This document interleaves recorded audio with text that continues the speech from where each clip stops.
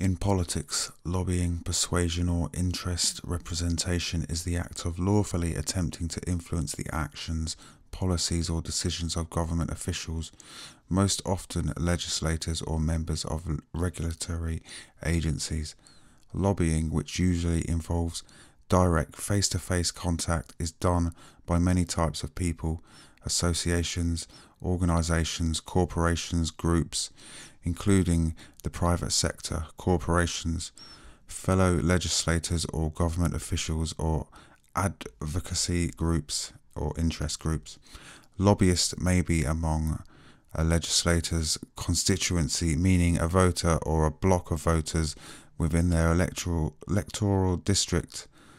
They may engage in lobbying as a business. Professional lobbyists are people whose business is trying to influence legislation, regulation, or other government decisions, laws, actions, policies on behalf of a group or individual who hires them. Individuals and non-profit organizations can also lobby as an act of volunteering or as a small part of their government job.